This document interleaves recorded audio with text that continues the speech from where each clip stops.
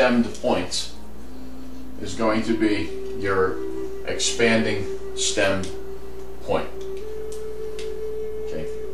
What that essentially means is that on the base, okay, the base itself, okay, is narrower than the ears. These being the ears. Okay, and again we'll get into that with nomenclature. Your shoulders can slope away just like this. They can be at a right angle. Okay. They can also be barbed, although I have not seen too many point styles like that. Okay. The bottom of the base can be straight. They can also have a concavity to it. Perfect examples of an expanding stem base would be a Perkiomen,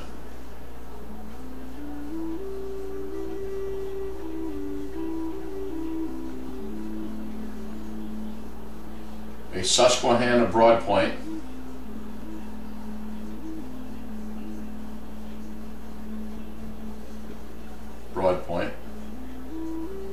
which are very large.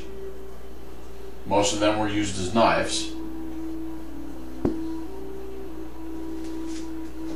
And the Orient fishtail.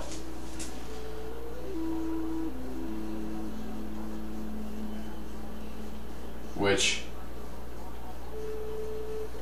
when you find that in a field, you will know that you found an Orient fishtail, because that's what this point is. The shoulders are usually one's off of the other. Big base, looks just like a fish, hence the name. Okay, I'm going to clean this off. We're going to go into all these different terms that I threw at you. We're going to throw in the base, we're going to throw in shoulders, the point, the ears, medial ridge. I'll explain all that to you, and then I'll tell you why we did this. Alright guys, the last part of this tonight is going to be the nomenclature of points. I've touched on a little bit of it. Now I'm actually going to put it out there for you. All these parts for your nomenclature are not going to be present on every point that you find or you come in contact with, just because of the fact that there is different types. We've gone over the typology. So let's start off with A. Okay, we know is the tip or the point. All right, it's always going to be the top. So here's your tip. Working our way down, we have the base, which will be your edge. Okay, C is right here, which is actually the blade or the face of the projectile point itself. This line, which I did not mark, but I did put it there, is also known as the medial ridge. And that will come into play when you're shaping your point.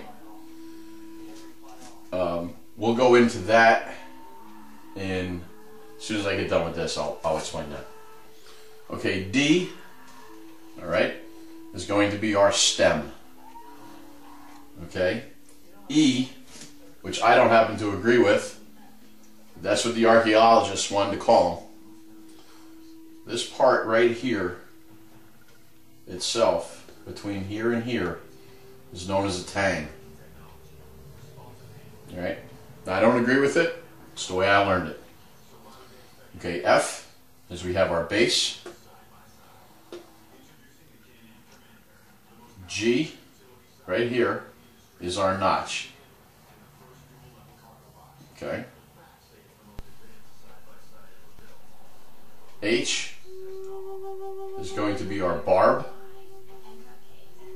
Okay. I is going to be our shoulder. Okay. That would be the nomenclature for your projectile points. Again, you can apply it to every type point that's out there. They're not all going to have the same amount of parts. Now, just quickly, when I talk about this medial ridge that's right here, when you start to get into shaping your arrowheads, and this goes for if you're doing a preform or if you're doing a finished point, okay? Most, and I do say most, there's a few differences. All your points, all your projectile points are lenticular. Okay?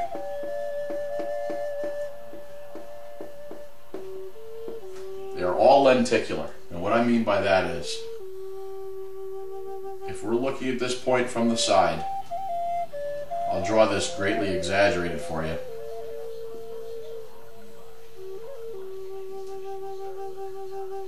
That's what they look like. Now, if we were looking at it from side to side, let's say from here and here, we'll say this is A and this is B. Alright? Let's just say that this is the tip and this is the base.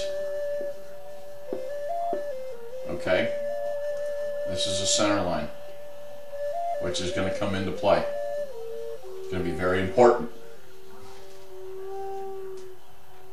Okay, when you go to notch something, the thinner it is at the base, the easier your notches are going to be. If you got a big old point that looks like this big old clunky point, you go to notch that, you're going to get a couple of flakes that come out of there. You're going to get a notch. It's not going to be a deep notch, and it's going to stall out. It's what's known as stalling. You're not going to be able to nap it anymore. You're not going to be able to knock your edge out. Okay? Now, also, this being said, that if now, say we are looking directly at the base this way, if we were looking at the point, right, and this is the base, that right there is a medial ridge, okay, on both sides. Okay? This comes into play, especially if you're doing Clovis technology, because that flute that you see that comes out of the point comes right out of there. Okay? And if you don't have this ridge, if you don't have a medial ridge in there, almost an exaggerated ridge, you won't flute it. Okay? That went a little bit further than I wanted to.